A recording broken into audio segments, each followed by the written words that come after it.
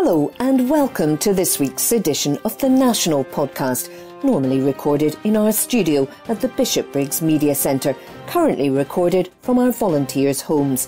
To keep in touch with us, use our social media platforms, Facebook, Instagram and Twitter, which are all at Q and Review. That's CUEANDREVIEW. Or get in touch via information@qandreview.com. That's information@CUEANDREVIEW.com. Please like and share our podcasts and give us any constructive feedback. From the National, Friday the 4th of March 2022, from the Politics section. Former Orange Order Chief Henry Dunbar stands for Scottish Labour in local elections, by Gregor Young. The former Orange Order global leader has been confirmed as a candidate for Scottish Labour in the upcoming local elections. As the party attempts to rival the Scottish Tories in a bid for support from unionists, Henry Dunbar, who was Imperial Grand President and Grand Master of the Grand Orange Lodge of Scotland, has been chosen as a candidate for the North Lanarkshire Council. The council is currently run by a minority Labour administration. The SNP accused the party of working with the ex-leader of a deeply divisive organisation. Dunbar was involved in organising Scotland's biggest anti-independence event ahead of the 2014 referendum, in which 15,000 people marched in Edinburgh ahead of the vote. In a Channel 4 news report of the march, Dunbar was seen telling crowds, "Mr Salmond, you will not con the loyal Protestant people of Scotland. No to independence and no surrender to separatism." Dunbar, 66, is one of two Labour candidates in the 4-member Airdrie North ward, where the party already has one councillor. In the neighbouring Airdrie South, Scottish Labour is represented by Councillor Ian McNeill, an executive officer of the Orange Order in Scotland for the last 3 years. Dunbar told the Herald that he supports the values of Labour, believing them to be equality and fairness, and likes Anna Sarwar and Keir Starmer.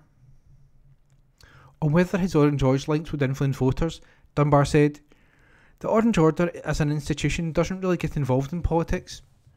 They don't tell their members what to vote, and I certainly wouldn't suggest to the members that they vote for me. They take me on my merit.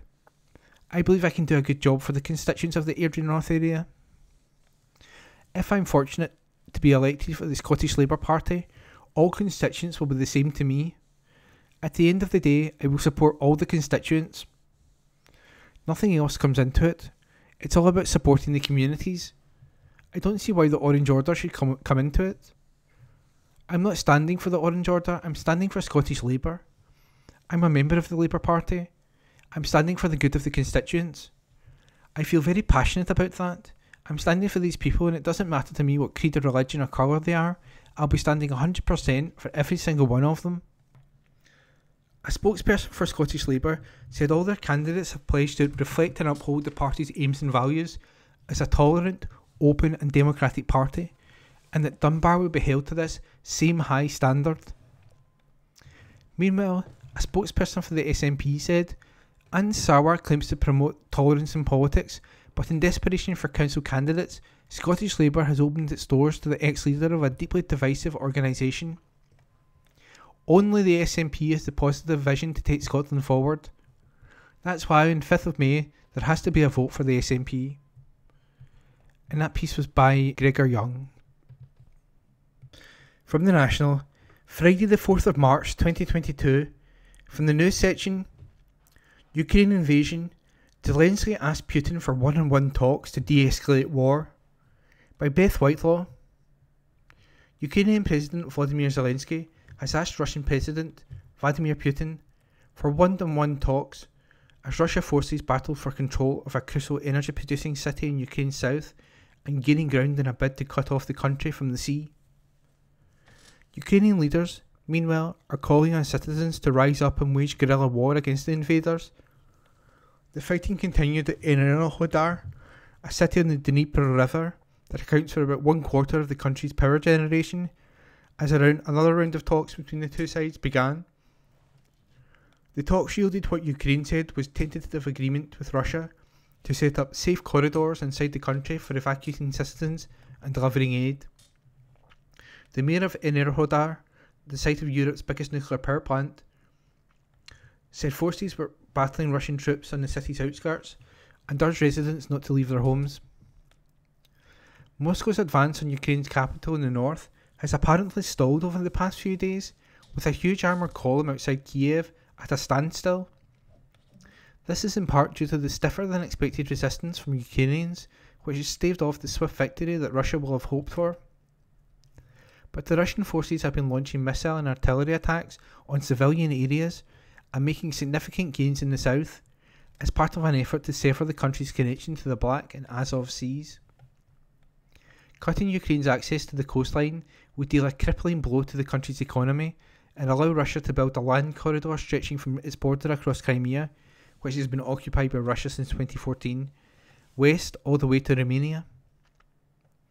Officials have also announced that the Russian forces have taken over Kherson as the local government's headquarters there were captured. The vital Black Sea port town, with a population of 280,000 people, is the first major city to fall since the invasion began a week ago.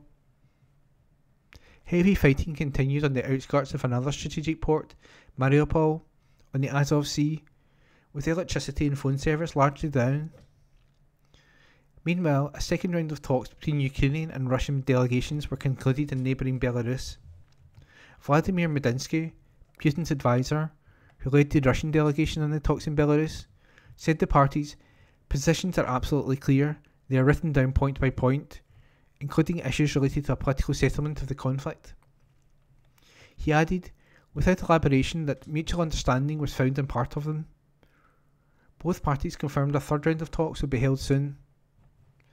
French President Emmanuel Macron tweeted that he'd spoken with Putin yesterday morning. He refuses to stop his attacks on Ukraine at this point. It is vital to maintain dialogue to avoid human tragedy. I will continue my efforts and contacts. We must avoid the worst. Putin said he was determined to press on with his attack until the end, according to an official in the French President's office. Putin also said accusations that his military had attacked residential areas were part of an anti-Russian disinformation campaign, and insisted that Russia uses only precision weapons to exclusively destroy military infrastructure. Zelensky said that Russian land forces have been stalled and Moscow is now unleashing air attacks, but that they're being parried by Ukrainian defence systems, including in Kherson. Zelensky also called for Putin to meet him. Sit down with me to negotiate, not just at 30 metres, he said at a news conference. I don't bite. What are you afraid of? He said it would be sensible to have talks, adding, any words are more important than shots. He also said the world was too slow to offer support and continued to prod Western leaders to enforce a new no-fly zone over Ukraine. The US and NATO allies have rolled out the move, which would see Western militaries pitted directly against Russian forces. Zelensky said if the West remains reluctant to declare a no-fly zone, it should at least provide Kiev with fighter jets. The UN Refugee Agency says 1 million people have fled Ukraine since the invasion, in the swiftest exodus of refugees this century. At least 227 civilians have been killed and 525 wounded in that time, according to the Office of the UN High Commissioner for Human Rights, though they said it was an undercount and could not be officially verified. And that was a piece by Beth Whitelaw. From The National, Friday the 4th of March 2022, from the comments section. Why UK absolutely must open doors to more refugees from Ukraine, by columnist Joanna Cherry. For a brief moment at PMQs this week, Boris Johnson told the truth when a Labour MP challenged him on the UK's inability to guarantee the territorial integrity of Ukraine. While stressing that nobody wants war, Chris Bryant made a fair point by drawing a contrast between the energy and sacrifice expended when Belgium and Poland were similarly invaded in the first half of the 20th century.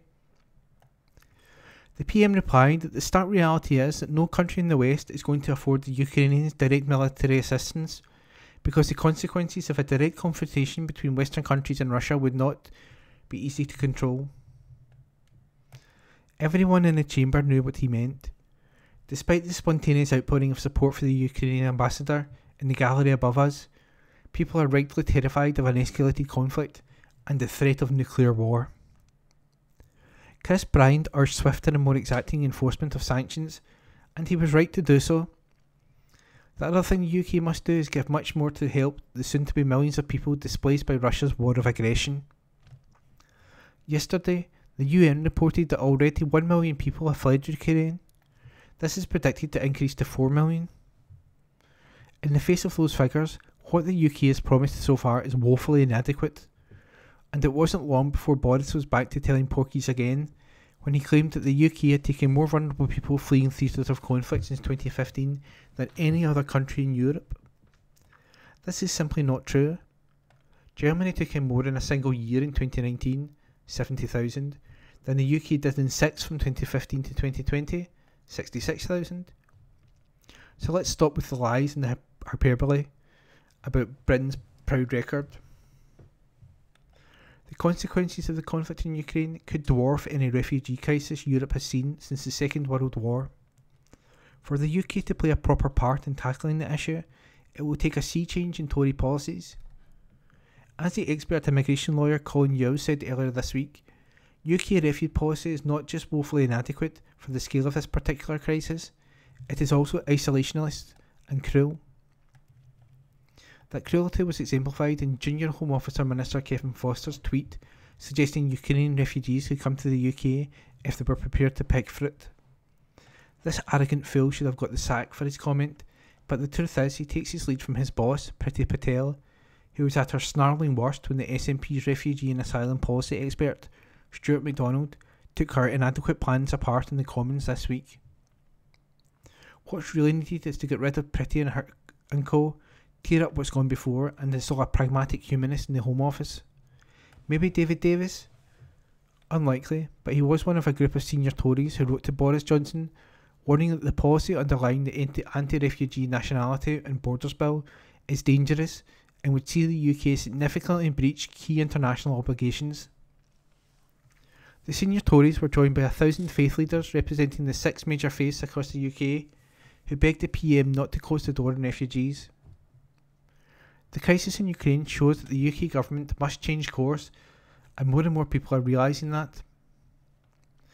While many, including the Scottish Refugee Council, graciously welcome Patel's relaxation of visa requirements for the extended family members of Ukrainians living in the UK, and a new sponsorship programme, they are right to say these measures don't go nearly far enough. As my fellow SNP MP Stuart MacDonald argued in the House of Commons this week, the UK needs to emulate the EU by waiving visa requirements for Ukrainians. This would do away with the sort of red tape that has seen the parents of one of my constituents, having escaped the fighting, stranded in a third country, while their paper visas for the UK sit in Lviv in the visa application centre. Priti Patel has fallen back on unexplained security concerns to justify taking a different approach to our European neighbours. But, as Stuart also pointed out, when you think of the UK's open land border with the Republic of Ireland, which is taking a far more generous approach, this explanation doesn't really add up. And, while the humanitarian sponsorship pathway could be a welcome addition, such schemes are notoriously slow. Furthermore, there must not be a way for the UK government to shuffle its responsibilities off onto cash-strapped local authorities and community groups. The much maligned House of Lords realises big changes are needed. In a string of defeats for the UK government this week, their lordships have removed some of the most egregious parts of the Nationality and Borders Bill, including the criminalisation of asylum seekers and plans for offshore processing. Peers also voted for amendments laying a path for unaccompanied children in Europe to be reunited with family in the UK when they claim asylum, for an annual refugee resettlement commitment of 10,000, and for a new safe route for people to have their claim for asylum in the UK received and considered overseas when under risk of genocide. And, in a huge victory for campaigners for Maryhill integration, the Lords also voted to lift the ban on asylum seekers working. At the very least, these changes to the bill must be preserved when it returns to the Commons. It would be horrifying if, in the midst of the current crisis, the Commons was to pass legislation that would criminalise Ukrainians who arrive here seeking asylum outside the limited schemes announced by Priti Patel. Tory MPs have a moral responsibility to quell the moral panic about the number of asylum seekers crossing the Channel to come to the UK. The evidence heard by the Joint Committee on Human Rights last year was that Greece, Italy and Spain have all received many such arrivals in recent years. The UN reports that in 2020, Italy had around 34,000 sea arrivals, Spain 40,000 and Greece 10,000, compared to the UK's 8,500. You don't need a visa to seek asylum, and asylum seekers must not be criminalised. But the focus must now be on creating a more safe, legal route, so that the UK's response to this humanitarian disaster goes some way to atone for our inability to stop it from happening. And that was a comment piece by Joanna Cherry. This article is from The National, date 7th March 2022, from the Culture section. Andrew Marr brands Vladimir Putin deranged on Good Morning Britain, by the National News Desk. Andrew Marr has branded Vladimir Putin deranged, but says he's one of the cleverest men that I have ever interviewed. The veteran broadcaster, who left the BBC in November last year after 21 years, grilled Putin in 2014 ahead of the Winter Olympics in Sochi. Reflecting on their meeting as he spoke ahead of the launch of his new LBC show, Marr told ITV's Good Morning Britain he was an extraordinary. He's got this very famous cold stare that people talk about. But I would say, listening to him, because he was being interviewed then in lots of different languages, he's one of the cleverest men that I have ever interviewed. He may not be anymore, but he was then. I was in a slightly disturbed state myself because I had just interviewed Elton John before I'd gone out to Sochi in Russia. If you remember, there was a big gay rights issue at the Winter Olympics, suspicion that the Russians were homophobic. And Elton John said, "Oh, you're off to see Vladimir Putin." I said yes, and Elton John said, "Well, give him a Donna Summer album and a kiss from me." And I thought, I can't really do that. But that was going round in my head as I was talking to Putin, so it was a real moment. He added, "Over the last 50 years, we have faced, as a country, frankly deranged foreign leaders, or people whose mental stability we were unsure about. And we have faced nuclear threats. But what we haven't faced before is the two things coming together at once. That's why this is such a dangerous moment for us and for the world." Asked if he thinks Putin is hiding behind Russia's nuclear umbrella, Marr said, "Exactly. I think the concern here is that he hasn't got many other places to go. I think the economic stranglehold on the Russian economy is brutal and by all accounts highly effective. He's going to find it very, very hard to keep his country running. They're running out of money quite soon. People are going to be rioting in the streets about that. His war machine is not a very warlike war machine. They're very, very good at killing unarmed civilians. They don't seem to be quite so good at fighting. He's in real trouble in Kiev. So what else does he have left? Frankly, he's got nuclear weapons left. And that's why I think we're going to hear more and more blood-curdling threats from him, and we're going to have to say, as we say in Scotland, keep the heat." Marr, who was formerly the political editor of the BBC before going on to host Sunday morning politics programme The Andrew Marr Show, left the broadcaster to focus on writing and presenting political and cultural shows for Global and writing for newspapers.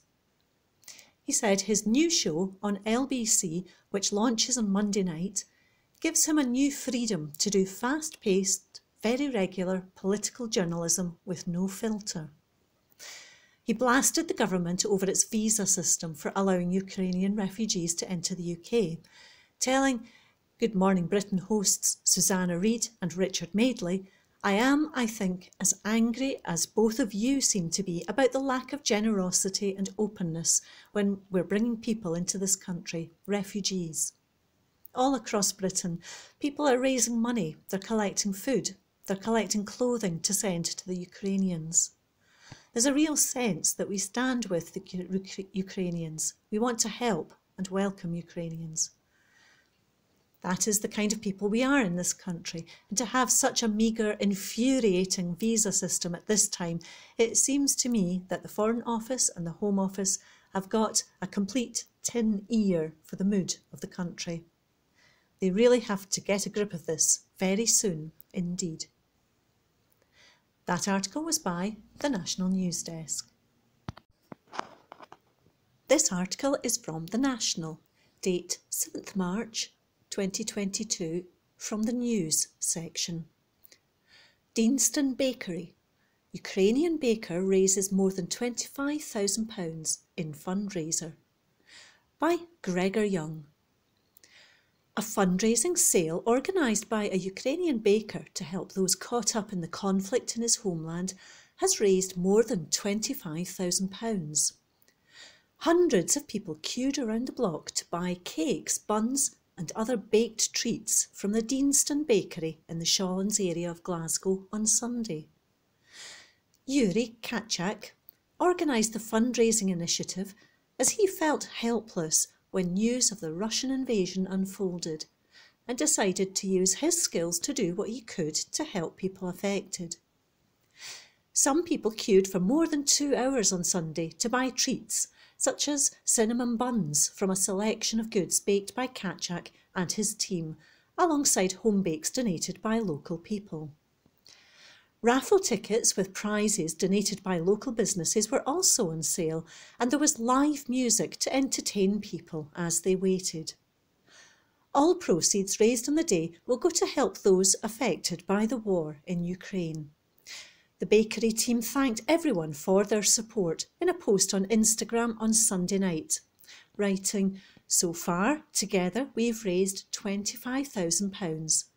Thank you so much to everyone who has supported us this week and everyone who came along today." Earlier, they said, "What a day. Thank you so much to every single person who came along to support the bake sale today and for all the messages of support." The posts drew praise on social media with comments including "absolutely incredible, just shows how important you guys are to our community and how we all stand with you," and "so heartwarming to see such an amazing turnout."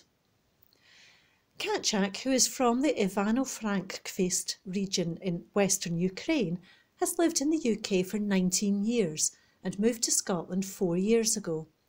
He runs the popular Deanston Bakery with his wife Svetlana, who is from Latvia, and his mother and brother also work there. Speaking earlier in the week, Kachak had said, "I felt a bit helpless when it all started, so I thought there's a lot of things I can't do, but this is a thing I can do. I can help people out." He added, "All 100% of sales will be going to Ukraine. It's not about us as a business, it's about people getting together and raising funds to help those who need it." That article was by Gregor Young. From the National, Monday the 7th of March 2022, from the comments section, Maureen McGonigal, "More must follow Australian Football League's lead against abuse," by sports columnist Maureen McGonigal.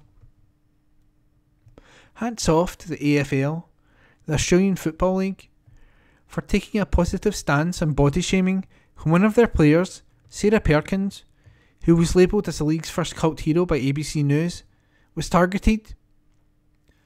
The trolls were out in force, hiding behind their keyboards and commenting on and criticising her appearance. Perkins called them out, but not everyone has the strength to do this, and they shouldn't have to.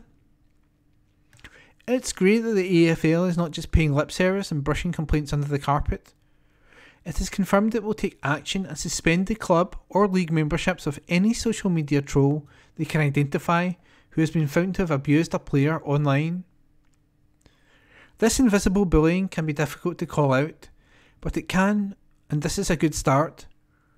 Such actions can and do have an impact on the mental health of anyone unfortunate enough to become a target for them.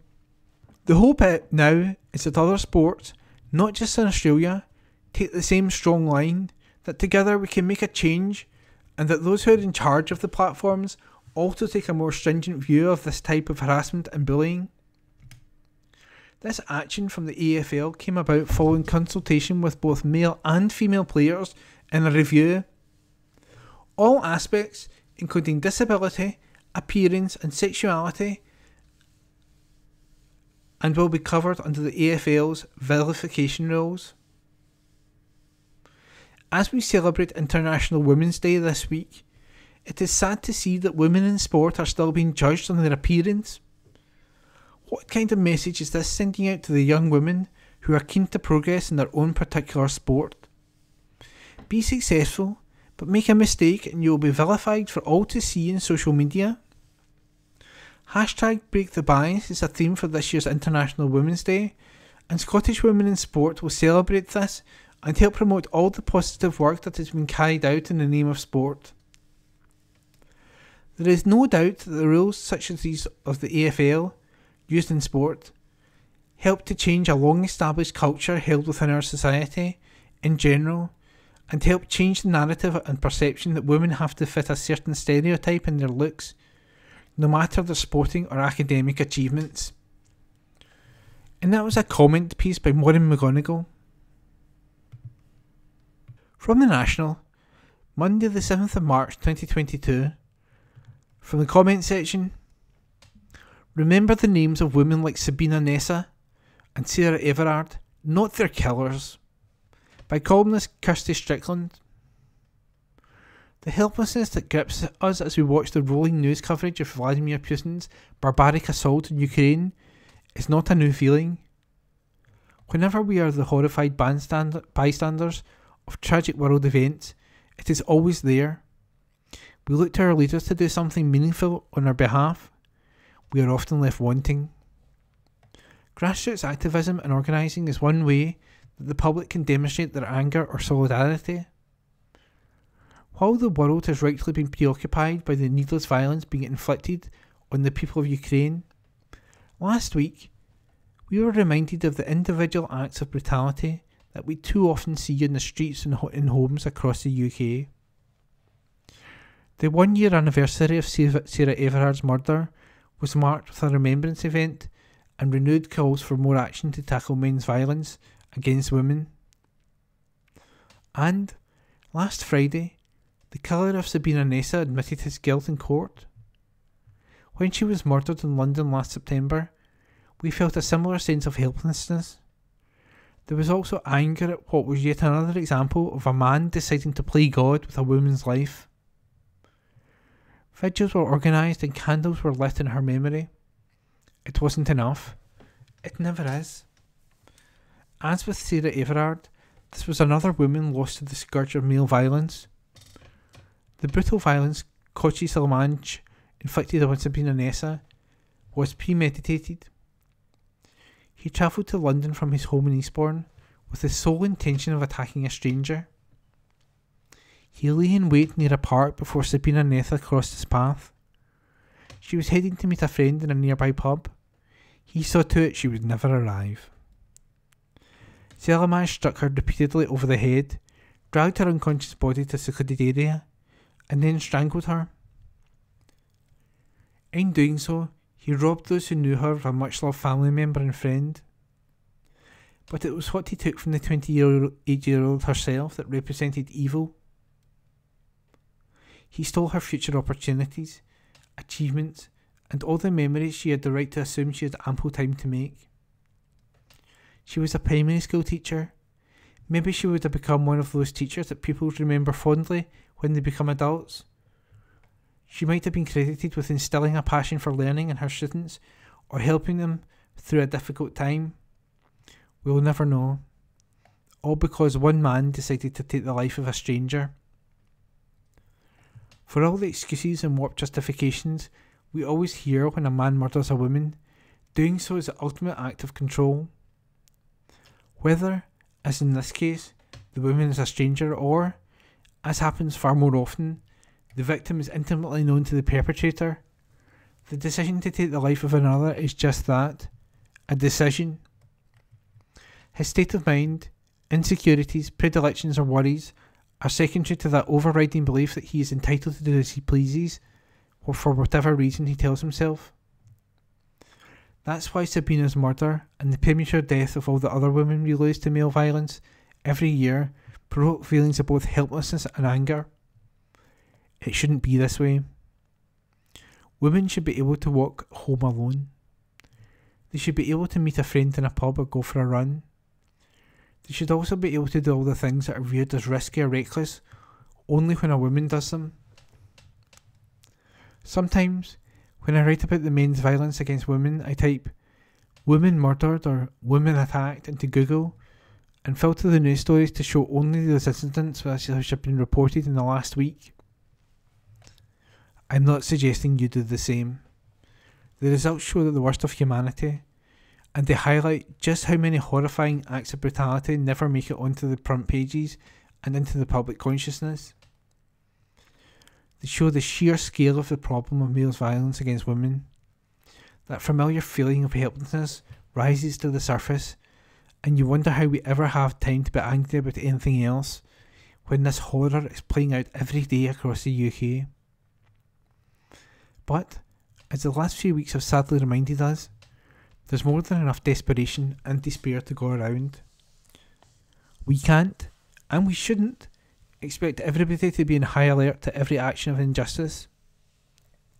Sometimes having a moment of quiet reflection is all we're able to do. When Sabina Nessa was killed, Women's Aid tweeted, "All women should be safe both in the streets and in their own homes. In solidarity and sisterhood, let's remember Sabina Nessa, another life lost to violence against women. Let's hashtag say Sabina Nessa's name so she gets the justice she deserves." Sabina Nessa's killer has admitted his guilt. It is right that it is her name we remember, not his. And that was a comment piece by Kirsty Strickland. From the National, Tuesday the 8th of March 2022, from the news section, Alana Clark, teenager missing from Shettleston in Glasgow. Article by Sarah Campbell, digital journalist. Concerns are growing for a teenage girl who is missing from Shettleston in Glasgow. Alana Clark, 14, was last seen at her home address around 10:30 am on Monday, March the 7th. Her current whereabouts are unknown, and her loved ones are becoming increasingly concerned for her. Alana is described as being white, 5'4" in height, with red/auburn hair. She was last seen wearing a black jacket, peach joggers and black trainers. Inspector Taylor from Shettleston Police Station said, "Alana has been missing for a number of hours now. This is completely out of character for her, and her family are understandably worried about it. We have a number of police resources looking out for Alana, and I'm now looking for assistance from the public. The police are looking to trace Alana safe and well as quickly as possible. If you believe you've seen Alana or have any information, please contact 101, quoting incident number 1459 of the 7th of March 2022. And that was an article by Sarah Campbell. From the National, Tuesday the 8th of March 2022. From the news section, Glasgow City Council to give £110 gift cards in Scotland Loves Local plan. Article taken from the National News Desk. Millions of pounds worth of gift cards to be spent with Glasgow shops and businesses are to be given out to residents to help with COVID economic recovery. Glasgow City Council is planning to spend more than £9 million it received from the Scottish Government on giving out more than 80,000 cards worth £110 each. It is intended the gift cards, through the Scotland Loves Local campaign, will give a multi-million-pound cash injection into the economy to boost city high streets and independent businesses. The cards can only be used in Scotland Loves Local businesses within the Glasgow boundary, and almost 200 in the city are registered with this scheme. The council said it wanted to use the cash it has been given to help low-income families and businesses that have been hit by the lockdowns and pandemic restrictions. Susan Aitken, leader of the council, said in a report to councillors, by using the Scotland Loves Local gift card scheme, it will provide cash to individuals from low-income households by way of a gift card that can only be redeemed within the city boundary, providing the local business community with a much-needed cash injection over the next year. The cards will be given out to low-income households who receive a council tax reduction benefit. Councillor Aitken added, the Scotland Loves Local campaign is a national initiative designed to encourage those who live in Scotland to think local first and support their local high streets. The outbreak of coronavirus has caused significant challenges for towns and city centres, high streets and local businesses who have lost out on vital trade. The Scotland Loves Local gift card is an innovative way of keeping spend local for longer in every community and region across Scotland. The programme is designed so that these cards cannot be used out with the city boundary, ensuring the spend remains within Glasgow, benefiting local businesses. There are 84,566 households in the city in bands A to G who get council tax reductions. It will cost up to £9,300,000 to give them all £110 gift card, with the rest being spent on admin costs and postage. And that article was taken from the National News Desk. From the National, Tuesday the 8th of March 2022, from the Politics section, James Dornan, SNP MSP to take time off from Holyrood Parliament, by multimedia journalist Angus Cochrane. SNP MSP James Dornan has announced he will be taking time away from Holyrood for health reasons. The Glasgow Cathcart representative says he has taken the decision following a recent spell in hospital. The MSP added that he will use the time away to recover physically and mentally, as he reassured constituents his office would still be working as normal. Dornan said, just recently I spent 4 nights in hospital, and it gave me the opportunity to reflect on my health in a way I've not felt the need to for a long time. Having spoken with others, I have decided to abide by the evidence I've been given and take some time off work.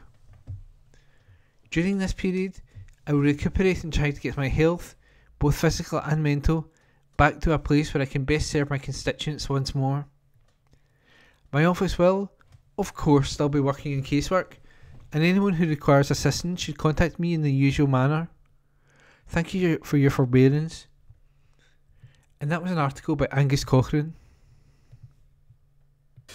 Ali McCoist fires hilarious contempt jibe at Neil Lennon after Cyprus move as Rangers hero offers congratulations, by Aidan Smith. Ali McCoist has offered his congratulations to Neil Lennon after he was appointed head coach of Cypriot side Omonia Nicosia. The club announced the former Northern Ireland international had been handed a contract until the summer of 2024. The 50-year-old replaces former Rangers defender Henning Berg at Omonia, who in the Europa Conference League group stage this season, but recently missed out on the Cypriot top 6 when the league split in two. Lennon has been out of football since stepping down from his second spell as Celtic manager 12 months ago. And Coisty was quick to send his well wishes in his typical comical fashion. He said on TalkSport, "That gives us a problem and I'll tell you why. We need to find another body for the six-a-sides on Friday." He went there and showed our six-a-side squad total contempt. He hasn't discussed his move to Cyprus with any of the boys and he's left us with 11 men. Neil, I clearly wish you all the best in Cyprus, but I want to know who's your replacement for the six-a-sides. In all seriousness, magic. I'm really pleased for him. I spoke to him a good few times. I was of the opinion, and I did say to him, get yourself out of the road. Take yourself somewhere away in Europe or America and go and enjoy yourself for a couple of years. I'm pleased that he's back in the game, and I hope he gets the opportunity to do that. That article was by Aidan Smith. From The National, Tuesday the 8th of March 2022, from the sports section. Grumblings from the great and good in golf never cease. Nick Roger. I think I must be the only person on the planet, apart perhaps the village elder of the remote Hoolywigmen tribe of Papua New Guinea who's not played blooming Wordle yet. Unless you're that village elder, you'll know that Wordle is a daily internet brain teaser which fiendishly invites you to guess a 5-letter word in 6 attempts or fewer. In some ways, it's a bit like deciphering the haverings of the Tuesday column, which can be an addictively infuriating head-scratcher that just about requires the code-breaking gumption of the celebrated cryptanalysts at Bletchley Park. So, let's plough on with the weekly conundrum. Grumbling golfers get little sympathy. Given all the palaver with the Saudi Super League recently, it was almost refreshing to get back to some sort of normality at the weekend. And by normality, I mean professional golfers moaning and groaning. As the final day of the Arnold Palmer Invitational at brutal Bay Hill unravelled, the background noise of wailing and whining was akin to the racket you'd get with an angle grinder performing an exorcism on a banshee. Thick rough, a boisterous breeze and baked greens led to the kind of additional battle that should have featured trenches and fixed bayonets. Rory McIlroy, who slithered out of contention over the weekend after opening with a 65, snapped a wedge in half and branded the whole thing crazy golf as he led the whinging. This is the same McIlroy who poured scorn on the Renaissance course at the Scottish Open a couple of years ago for being too easy. Scotty Scheffler, meanwhile, wasn't complaining as he kept his head while others lost theirs to win his second PGA Tour title in his last 3 events with a 5-under tally. In an age when golfers at the top level have never had it so good, not many will have much sympathy for some of the pampered pontifications. Players were grousing and carping when we had a 34-under winning total on the tour just a few weeks ago. Now they're grousing and carping when gritty pars are the order of the day and 5-under wins. Birdiefest or proper test? When it comes to course setup, you'll never please everybody. It's on to the Players' Championship at Sawgrass this week, where a whopping prize fund of $20 million will be on offer. There will, no doubt, be something to moan about, though. Ferguson gets lesson in School of Hard Knocks.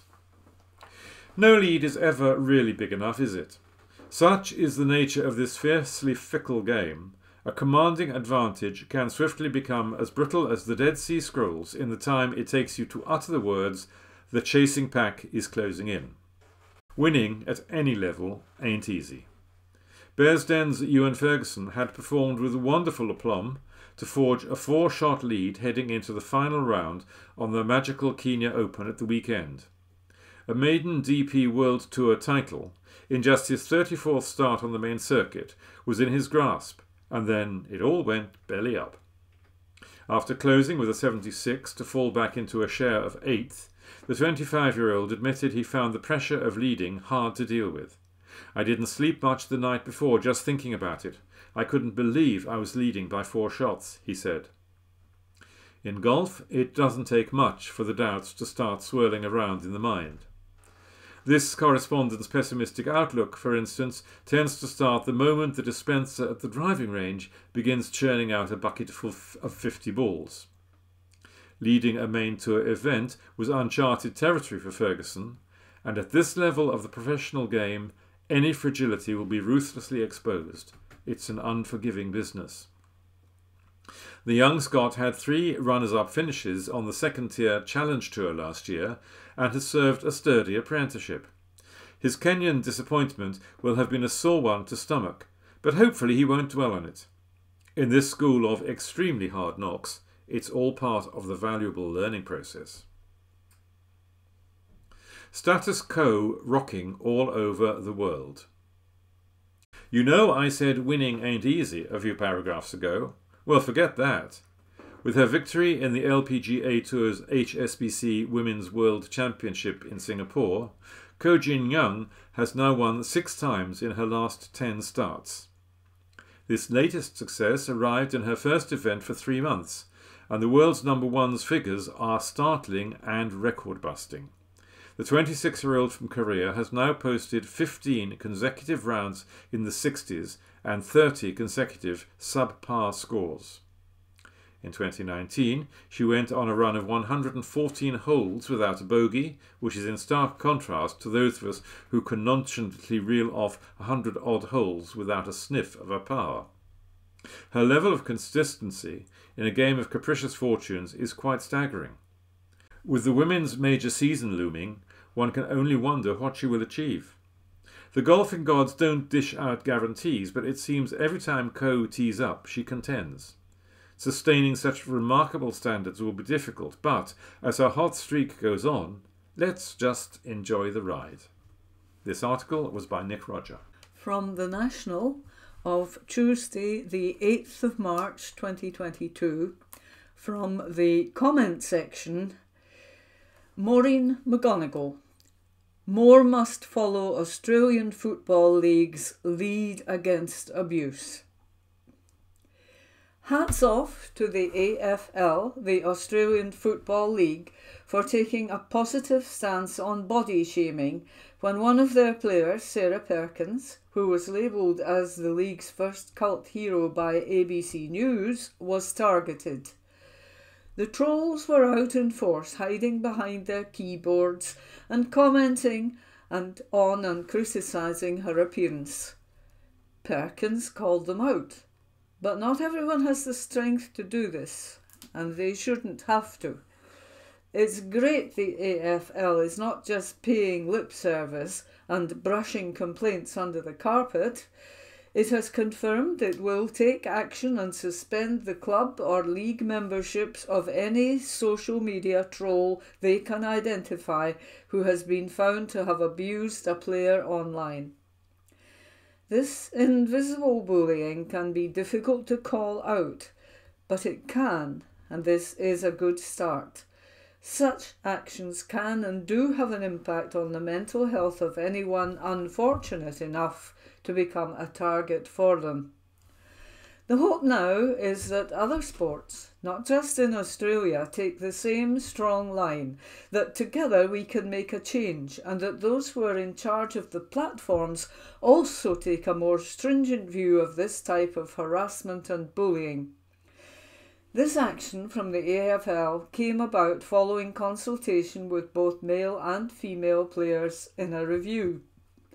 All aspects, including disability, appearance and sexuality, and will be covered under the AFL's vilification rules. As we celebrate International Women's Day this week, it is sad to see that women in sport are still being judged on their appearance. What kind of message is this sending out to the young women who are keen to progress in their own particular sport? Be successful, but make a mistake and you will be vilified for all to see on social media. #BreakTheBias is the theme for this year's International Women's Day, and Scottish Women in Sport will celebrate this and help promote all the positive work that is being carried out in the name of sport. There is no doubt that rules such as those of the AFL used in sport help to change a long-established culture held within our society in general, and help change the narrative and perception that women have to fit a certain stereotype in their looks, no matter their sporting or academic achievements. This article was by Maureen McGonigal. From the National, Tuesday the 8th of March 2022, from the sports section. Scotland vs Ukraine World Cup playoff postponed, as fixture delayed until later in the year, by Aidan Smith. Scotland's crucial World Cup playoff clash against Ukraine will be officially postponed later today. The match was due to take place on March the 24th, but due to the Russian invasion of Ukraine, the Ukrainian Football Association applied for the match to be called off. FIFA have informed the SFA that Ukraine will be unable to fulfil the fixture, and it now looks set to take place in June. We told earlier this week how Shakhtar Donetsk Director of Football Dario Srna revealed that UEFA President Alexander Seferin confirmed the playoff would be delayed until June. Seferin personally intervened to allow many of Ukraine's international home-based players and foreign stars based in Ukraine safe passage to his home country of Slovenia. Srna, who was capped 34 times by Croatia, contacted Seferin for help in getting his players to safety. And he's revealed UEFA and FIFA have already decided to move Scotland's game back to June. He said, "I spoke with UEFA President Alexander Seferin again today. He has stood up for Ukrainian football. I understand that no one cares about football now, but he told me that the match between Ukraine and Scotland will be postponed to June. In addition, there will be a special transfer window set up to allow players based in Ukraine a temporary transfer to allow them to get back playing football. I contacted him when war broke out to ask for help. He personally helped to organise a train to get the players out of the country.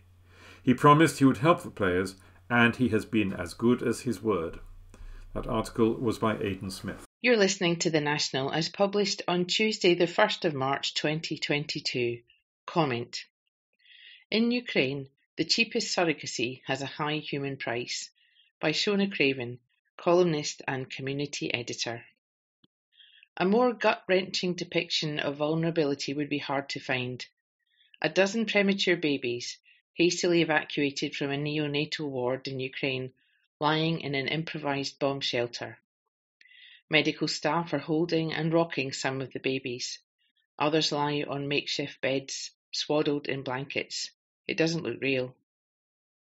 Elsewhere in Ukraine, at least 2 babies have been born underground in recent days. One in a subway station in Kiev, as her mother sheltered from Russian bombardment, and the other, a boy, in the basement of a hospital in the eastern region of Luhansk. No one reading about these women's experiences could fail to feel extreme sympathy for their awful plight and relief that they and their babies survived, at least for now. However, other recent births in Ukraine have been covered very differently in news reports. Since the Russian invasion, a wave of stories have focused on would-be parents from other countries who have paid women in Ukraine to carry babies for them via surrogacy. Some have found themselves stranded in Ukraine with newborns at the worst possible moment, unable to reach an embassy to collect emergency travel documents, while others face an agonising decision. They can follow government advice and refrain from travelling to the country with unknown consequences for the babies, or defy that advice and go to Ukraine not knowing how or when they will be able to return. Scant mention is made in those stories of the women who actually gave birth to those babies and who are presumably also trapped in Ukraine given their physical condition and the fact they will have children of their own to look after, having already given birth to healthy offspring being a prerequisite for becoming a surrogate mother. However, it is unsurprising that their circumstances are not reported, since the couples who enlisted their services via third parties likely never interacted with them directly, do not share a common language with them, and will probably never learn their fates. Surrogate mothers are still given that title in Ukraine, which in the space of just 2 decades has become one of the world's most popular destinations for seeking them. In the UK, we tend to hear about surrogates, an adjective made into a noun, while in the US the even more dehumanising gestational carrier is increasingly used to indicate that the woman experiencing the pregnancy has no genetic relationship to the child, that she is not its mother. Legal relationships are more complex, and one of the reasons Ukraine has become so popular for surrogacy is that the genetic or intended parents are also the legal parents from the moment of the birth. The other, related reason for its popularity is the price. Clients can sign up for an all-inclusive deal as if booking a package holiday. Websites make preposterous promises, such as offering a guaranteed baby program. Surely only someone whose reasoning is clouded by desperation could avoid drawing grim conclusions about the standard of care that would be provided if a pregnancy didn't go to plan. The cheapest surrogacy in Europe is in Ukraine, the poorest European country. No wonder it involves numerous intermediaries and various misdemeanours, as well as any other business in Ukraine. This quote isn't from a politician, campaign group, or human rights organisation. Incredibly, it's from the website of the Biotexcom Centre for Human Reproduction, a major player in the surrogacy market in Ukraine. Its owner, Albert Tochilovsky, is frank about the fact that he has been accused of trafficking thousands of Ukrainian babies abroad, and boasts that the sum paid to women from villages whose salaries are a pittance and often have no men to support them is a huge amount of money for rural residents. In 2018, El País reported that Tochilovsky claimed to control 70% of the market in Ukraine. The industry is unregulated and there are no official figures, but a report by Al Jazeera published in the same year under the heading Ukraine's Baby Factories, the Human Cost of Surrogacy, cited a Kiev-based lawyer who estimated there were 2,000 to 2,500 surrogate births in Ukraine every year, with almost half through Biotexcom. He also said that 2/3 of the industry operated illegally. The report went on to allege poor housing and medical care of surrogate mothers, with one woman saying she was forced to share a small apartment with 4 other women 32 weeks into her pregnancy, even sharing a bed with one of them, then ended up in intensive care following poor standards of care in the hospital where she gave birth. Spare a thought for these poor, desperate women in Ukraine, currently carrying babies who may never be collected, whose chances of decent postnatal care plummeted when the bombs began to fall, and whose nightmares may be only just beginning. This article was by Shona Craven. The National News on Wednesday the 9th of March. Ernest Shackleton's lost ship found in Antarctica. An article written by Angus Cochrane, multimedia journalist. The wreck of Sir Ernest Shackleton's ship Endurance has been found off the coast of Antarctica. The wooden ship had not been seen since it went down in the Weddell Sea in 1915, and in February the Endurance 22 expedition set off from Cape Town in South Africa a month after the 100th anniversary of Shackleton's death on a mission to locate it. The Falklands Maritime Heritage Trust said Endurance was found at a depth of 3,008 metres and approximately 4 miles south of the position originally recorded by the ship's captain, Frank Worsley. The expedition's Director of Exploration said footage of Endurance showed it to be intact and by far the finest wooden shipwreck he's seen. Menson Bound said, "We are overwhelmed by our good fortune in having located and captured images of Endurance. It's upright, well proud of the seabed, intact and in a brilliant state of preservation. You can even see Endurance arced across the stern, directly below the taffrail. This is a milestone in polar history." Dr. John Shears, the expedition leader, said his team, which was accompanied by historian Dan Snow, had made polar history by completing what he called the world's most challenging shipwreck search.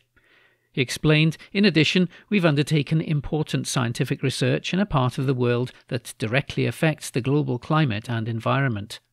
We've also conducted an unprecedented educational outreach programme with live broadcasting from on board, allowing new generations from around the world to engage with Endurance 22 and become inspired by the amazing stories of polar exploration and what human beings can achieve and the obstacles they can overcome when they work together." Shackleton and his crew set out to achieve the first land crossing of Antarctica, but Endurance did not reach land and became trapped in dense pack ice, forcing the 28 men on board to eventually abandon ship. They were stuck in the ice for around 10 months before escaping in lifeboats and on foot. Historian Dan Snow wrote on Twitter, "Endurance has been found. Discovered at 3,000 metres on the 5th of March 2022, 100 years to the day since Shackleton was buried.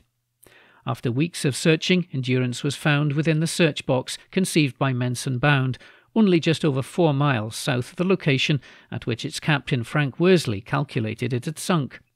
The entire team aboard Endurance 22 are happy and a little exhausted. Nothing was touched on the wreck, nothing retrieved. It was surveyed using the latest tools and its position confirmed. It's protected by the Antarctic Treaty, nor did we wish to tamper with it." He said the wreck is coherent and in an astonishing state of preservation. An article written by Angus Cochrane. The National News on Wednesday the 9th of March. Man killed and 2 others injured after horror fall on Ben Nevis. An article issued by the National News Desk. A man has died and 2 others have been left injured after climbers got into difficulties on Ben Nevis. 2 Coast Guard helicopters and a mountain rescue crew were called to the scene in the Scottish Highlands shortly after 2 o'clock on Tuesday afternoon. Police have confirmed that a 28-year-old man has died and 2 others, aged 29 and 37, were taken to hospital for their injuries. The Press and Journal has reported that the man who died fell nearly 1,000 feet from Scotland's highest mountain, with an army group also involved in the rescues. A total of 17 people were rescued from the mountain. There are no suspicious circumstances surrounding the death, and police have said that a report will be sent to the Procurator Fiscal. A Police Scotland spokesperson said around 2:15 p.m. on Tuesday the 8th of March, police were made aware of concerns for a number of people in difficulty on Ben Nevis. Emergency services and mountain rescue colleagues attended to assist 17 people off the mountain. We can confirm that a 28-year-old man was pronounced dead at the scene, whilst a further 2 men, aged 29 and 37, were treated for minor injuries in hospital.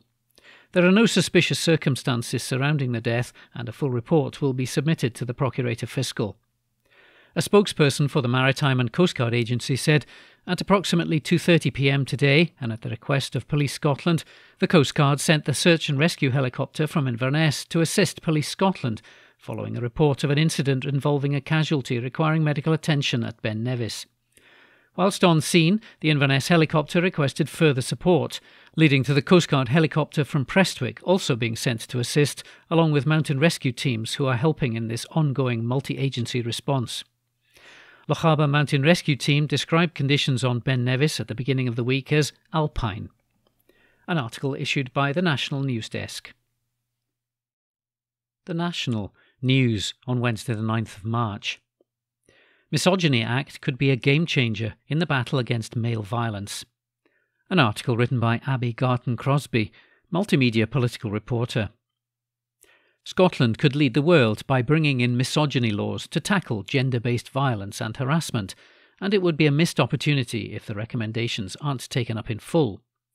The Misogyny, a Human Rights Issue report is comprehensive. It's drilled into the core of the issues facing women and girls in Scotland, and it gives the Scottish Government concrete actions to take forward. This isn't just platitudes on International Women's Day, this is a game-changer. As Baroness Helena Kennedy QC said as she launched the report at the Glasgow Women's Library on Tuesday, her suggestions are a package not to be cherry-picked. It seeks to address the insidiousness of misogyny and how far-ranging it is. It isn't going to stop locker-room banter, mother-in-law jokes or criminalise thought. Baroness Kennedy was explicit in setting out that the conduct stemming from misogyny is what will become an offence, but it gets to the crux of the problem. The justice system as it stands does not work for women, and men need to be held accountable for their behaviour towards women. The most radical shift that the report suggests is the move away from law being neutral for both men and women, because that assumes that men and women are equal. Instead, the creation of 3 new offences, stirring up hatred against women and girls, public misogynistic harassment, and issuing threats of rape, sexual assault or disfigurement, online or offline, will specifically target one of the biggest issues facing women in Scotland. This isn't criminalising wolf whistling or trying to chat someone up at a bus stop. It's when those actions become violent or intimidating, most of the time after the man has been rejected. Threatening women with sexual violence online would also provide protections. You just have to look at the lived experience survey analysis which informed the report. 63.5% of the 930 respondents said that they'd experienced misogyny in the street, but that's not the full picture. When the same question was applied to online and social media, the figure jumps to 72.8%. These offences would also allow the police to be able to record the scale of this type of behaviour in Scotland, something that's never been done before. With social media more ingrained in our lives than ever before, it's imperative that we do what we can now to stop the next generation of Scottish women and girls from facing abuse, misogyny and hatred as part of their daily lives. We know that misogyny is prevalent in our society, but if women don't trust the system, the police or the courts, then they won't come forward. Baroness Kennedy's suggestions, if brought in full, would be a significant step in the right direction. It would change the lives of so many women and girls and go a long way in starting to build back that trust in the system. It certainly has the backing of the SNP. First Minister Nicola Sturgeon gave the plan her approval and said the contents would be considered carefully as she opened a debate in Holyrood on International Women's Day. Justice Secretary Keith Brown made similar comments. The Lib Dems have said the report should be a watershed moment, so it's likely that they will support it. The Scottish Tories have said they back the principles behind the vast majority of Baroness Kennedy's recommendations, but did not expand on which principles they didn't support. The Scottish Greens and Scottish Labour did not respond to our request, asking if they supported the report's recommendations. So, on the balance of probabilities, it's likely, but only time will tell. An article written by Abby Garton-Crosby. The National, Politics, on Wednesday the 9th of March. Scottish independence could shatter patriotic alternative, extremism experts say. An article written by Hamish Morrison, political reporter. Scotland faces the threat of a far-right splinter group forming, according to the UK's largest annual review of the far right. Hope Not Hate's State of Hate 2022 report, Britain's most comprehensive guide to far-right extremism, has found hate groups in rude health and organising in ways not seen for several years. Opposition to COVID lockdowns and accompanying conspiracy theories about the origins of the virus, as well as the fallout from Brexit and an erosion of political trust, have provided a fertile ground for extremist groups and ideologies, a report found. It identified Patriotic Alternative, or PA, as the dominant force in UK fascist politics, and warned it could splinter into an independent group in Scotland due to the power of its branch north of the border. The report described the Scottish branch as PA's most active, hardline and independent. Scottish PA made the headlines last year after unfurling a White Lives Matter banner at the summit of Ben Nevis and by launching a petition to name a new motorway bridge in Glasgow after Chris Donald, a white teenager who was killed in 2004 by a gang of men of Pakistani heritage. But Gregory Davis, a researcher at Hope Not Hate, said PA's official neutrality on Scottish independence was a particularly tricky obstacle for the branch to overcome. He added, any future referendum is sure to split the group's loyalties. The Scottish branch of Patriotic Alternative is the most active within the national organisation. While still drawing only an extreme fringe of far-right members, the group is able to turn out activists for flyering and publicity stunts across Scotland, and participates in activities ranging from group fitness sessions to handing out leaflets at anti-vaccine demonstrations. The success of the branch and autonomy is a source of tension within PA, and its Scottish chief Kenny Smith is reputedly in a long-term feud with the PA's overall leader Mark Collett, and is persistently rumoured to be plotting against him. COVID and the UK's loose anti-lockdown and anti-vaccine movements have also proven useful to PA, the report found. Simon Crane, who's also known as Cy Borg, is quoted in the report saying PA activists generally get quite a good reception, adding, I think we all thought they'd be rich pickings in the anti-lockdown groups. There's been a few guys come over, but probably not as many as we'd thought. Exclusive polling for the report paints a grim picture of the UK's political landscape, with around 74% of Brits saying they feel politicians do not listen to them. Hope Not Hate says a cost of living crisis and a proliferation of hostile rhetoric around immigration and asylum have created an increasingly welcome environment for authoritarianism and populism. The report also found that physical fitness and well-being classes were proving a useful vehicle for the far right to promote its ideology. PA has a number of ties to fascist British fitness groups, a report found. The organisation's CEO, Nick Lowes, said, after years in the political wilderness, the crises we've collectively faced over the past 2 years have emboldened cynical far-right activists to exploit our fears and uncertainties and return to traditional methods of campaigning. In 2021, we saw far-right activists marching on our streets, leafleting, and now they're preparing to stand in local elections. What we're looking at is a country that's moved on from Brexit, which marginalised the British far-right, and the fallout from an erosion of political trust. He added, we're particularly worried about the growing numbers of young people being attracted to far-right politics and dangerous conspiracy theories. This trend has been happening for several years, but it's been accelerated by COVID conspiracies and the increasingly aggressive anti-lockdown movement. The threat is real, the far right is stirring again, but there's still hope. By refusing to accept blatant far-right rhetoric and conspiracy theories as part of a normal discourse, we can prevent fascists and extremists from dividing our society. An article written by Hamish Morrison. The National News on Wednesday the 9th of March. Scottish woman, longest surviving recipient of artificial heart valve. An article written by Gregor Young, journalist. A woman who has become a Guinness World Record holder as the longest surviving recipient of a single artificial heart valve replacement has told how she feels incredibly lucky. Anne Bell, who's 77, underwent surgery to replace her mitral heart valve almost 50 years ago in December 1972. The mother of two was one of 3 people who underwent the operation at the time at the former Mearnskirk Hospital in Glasgow, which had a cardiothoracic unit. One patient survived for only a few weeks after surgery, while the other died a year afterwards. Miss Bell, who was 28 years old when she had the valve replacement, said, "I was one of 3 people in hospital at that time who underwent this operation, and out of the 3, I'm the only one who survived." She added, "I feel incredibly lucky to have lived for such a long time after this operation. It's given me the opportunity to see both my children grow up and spend time with my husband and the rest of our friends and family.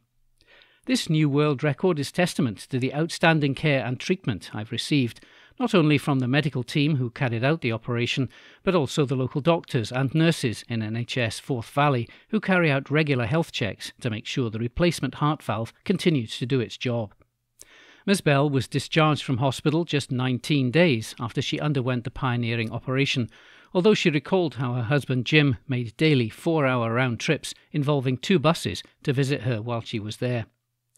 Miss Bell's daughter, Carol, a former nurse, told how watching a television documentary on a disaster 5 decades ago had started the family wondering the length of time that patients usually live after a valve replacement.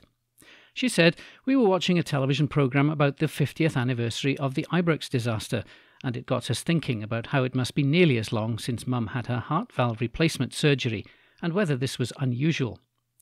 She added that as her younger brother George had always received the Guinness Book of World Records as a Christmas present, the family had thought it would be interesting to see what the current record was for this type of surgery. Ms Bell said, "We started researching it around 6 months ago and found that the previous record was 47 years after surgery. However, it's quite a long process to get a new record confirmed, as they require a lot of detailed information and evidence to support it." The family's research, supported by clinical information and testimonies, confirmed Ms Bell has set a new record of 49 years and 60 days, with the family receiving a framed certificate when this was confirmed last month. An article written by Gregor Young.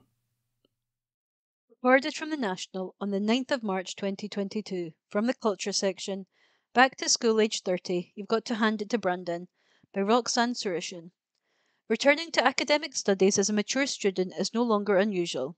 Colleges and universities welcome older people with open arms, as do the students who are on a more conventional academic journey. I know this because I returned to university myself 3 years ago. I admit I was apprehensive. When I attended for interview, I was a little unnerved when I found that my vetting session comprised me and 5 others young enough to be my children. But I needn't have worried. Our cohort of 30 was a happy blend of ages, and we all got on brilliantly. I wasn't even the oldest student on the course. Brian McKinnon, however, took returning to academia to a whole new level. Under the guise of Brandon Lee, this Scot from Bearsden returned to his former secondary school at the age of 30. A new film, which premiered last week at the Glasgow Film Festival, retells the story of how McKinnon, claiming to be a 17-year-old from Canada, enrolled as a 5th-year student at Bearsden Academy near Glasgow in 1993 and gained 5 A-grade hires. It was a year later, while he was a medical student at Dundee University, that his double life was exposed by a newspaper and McKinnon was thrown off the course. The film My Old School was written and directed by John O'Macleod, who was a 16-year-old classmate of McKinnon, or Brandon as he still calls him. MacLeod told BBC Scotland that he does not think Brandon meant to do any harm, and he has interviewed other classmates and teachers for the film who agree. A lot of people in the class have had their own take on what Brandon did, but for the most part they have a fondness for him, he said. I know that's not across the board. The film is not a takedown of him, but I don't agree with all the decisions that he made back then. MacLeod explained that Brandon agreed to tell his story but didn't want to be seen on camera. So the 58-year-old present-day McKinnon is played by Alan Cumming, who lip-syncs to the words of the real-life interview. McKinnon has previously described how he left Bearsden Academy in 1980. He went on to Glasgow University, but he was excluded after failing exams. McKinnon claimed that he had been unwell at the time, but the university maintained the correct procedure had been followed. He said he was devastated when he was thrown out. I felt as if I'd been robbed and cheated out of my place at university, he told the Herald in 1995. In an interview with BBC Scotland soon after he was exposed, McKinnon told how he had enrolled at the school at the age of 30 by presenting 2 items of bogus documentation. These were a false letter from his father, who he claimed was a professor, and another from a tutor in Canada. He also claimed his mother was an opera singer who was touring the world, and that he had returned to Glasgow, Scotland, to live with his ailing grandmother. And everyone bought this rather far-fetched story from a guy with the same name as an American movie star. 10 out of 10 for effort, Brandon. That article was by Roxanne Surishin. The National, March 10. MSPs back economic crime bill to tackle Russian dirty money. Report by Abby Gatton-Crosby. MSPs have unanimously backed a bill to tackle dirty money in the UK amid Russia's invasion of Ukraine. The Economic Crime, Transparency and Enforcement Bill was passed by the House of Commons on March 1 without opposition and is currently in the House of Lords.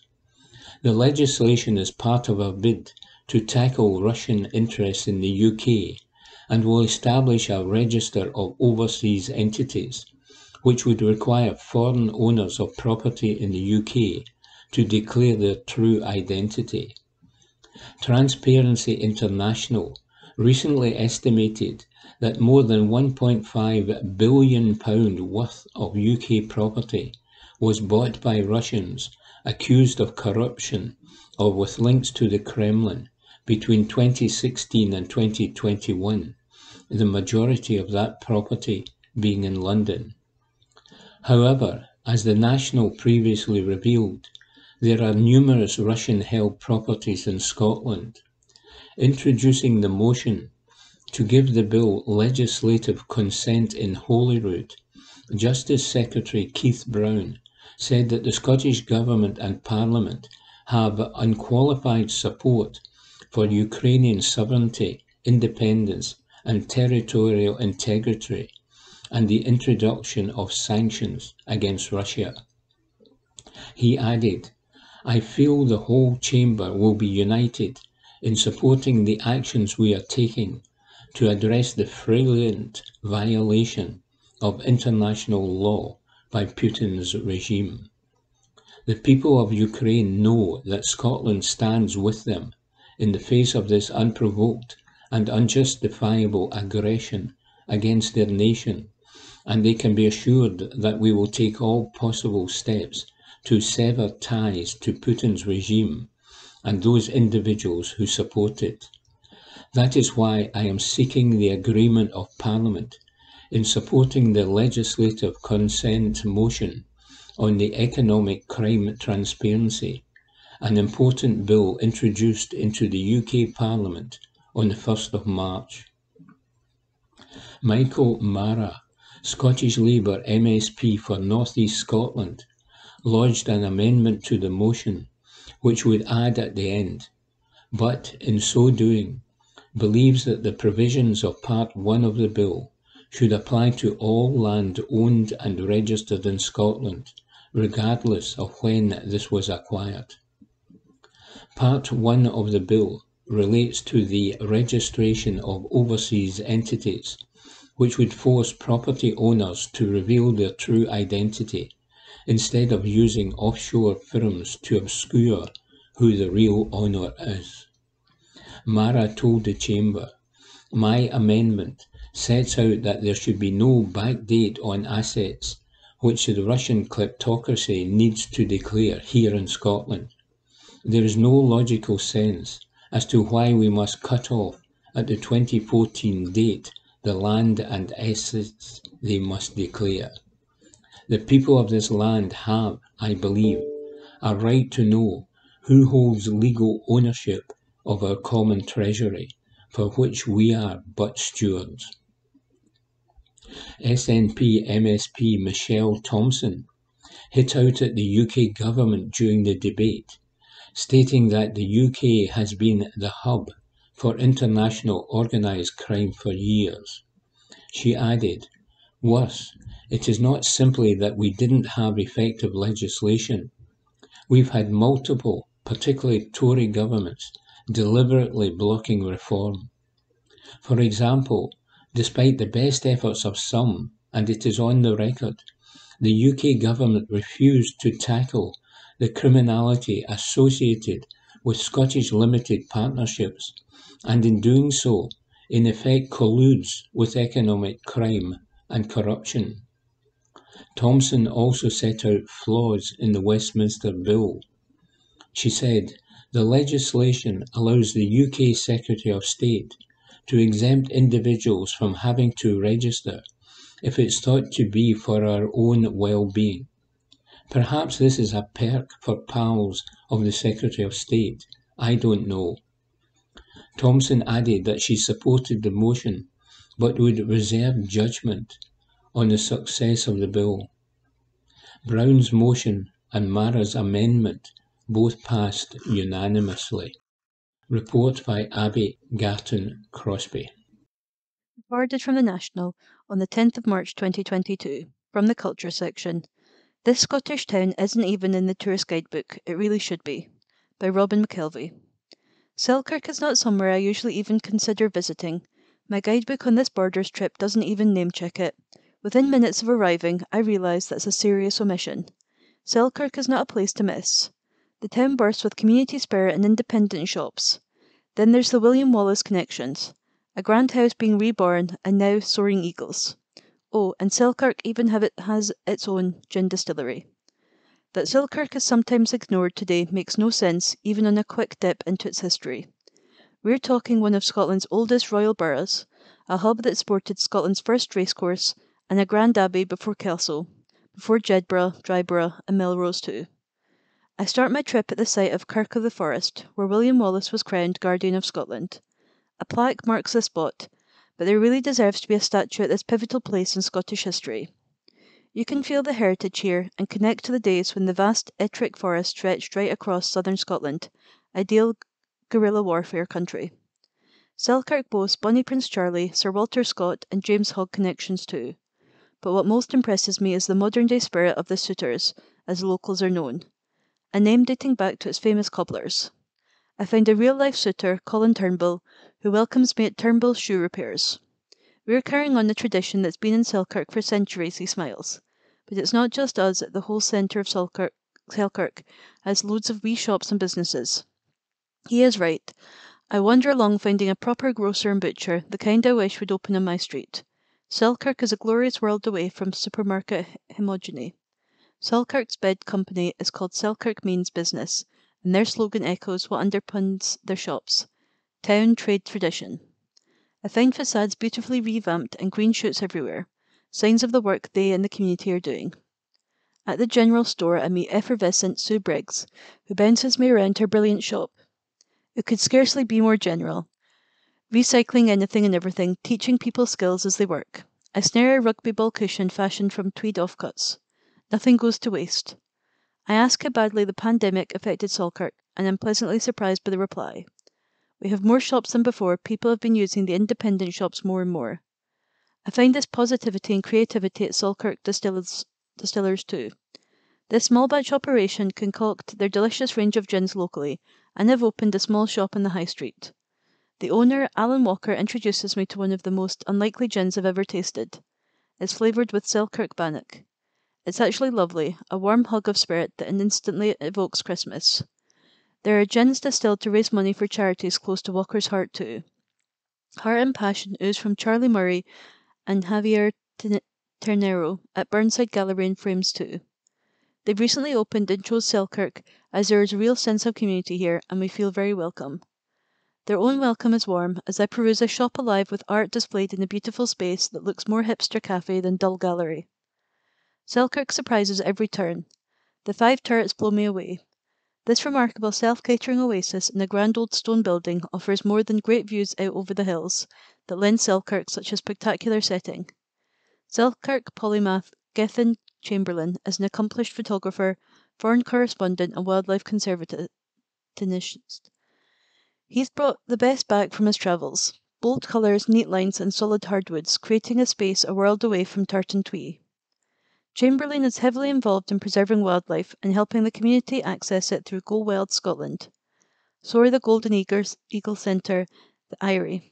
Their innovative translocation programme has turned the tide after southern Scotland was at risk of no longer having a golden eagle population. It was just announced this month that their efforts have boosted numbers up to 33, the highest level in 3 centuries. You can learn more at the centre and also tuck into a lovely lunch in their bright new cafe. At my last stop, I'm met by an unlikely guide. Leader of Reform UK Scotland, Michelle Ballantyne may not be my political cup of tea, but she is putting a lot of energy into the community-focused The Haining Project. This spectacular country house has presided over a wooded knoll in Selkirk since the 1790s. It's been resurrected by a charitable trust to function as a community space and events venue. They've already managed to build an accessible path around the loch the house overlooks. Wandering the grounds, you'll find a touching bench dedicated to the Frightened Rabbit frontman Scott Hutchison. That's one of the most talented, creative and warm musicians Scotland has ever been blessed with. Grew up in Selkirk, comes now as no surprise to me. I won't be ignoring Selkirk any longer. I suggest you don't either. www.explorerselkirk.co.uk, www.scotlandstartshere.com. That article was by Robin McKelvey. And that was this week's The National Podcast, normally recorded in our studio at the Bishopbriggs Media Centre, currently recorded from our volunteers' homes with the publisher's kind permission. Thanks for listening.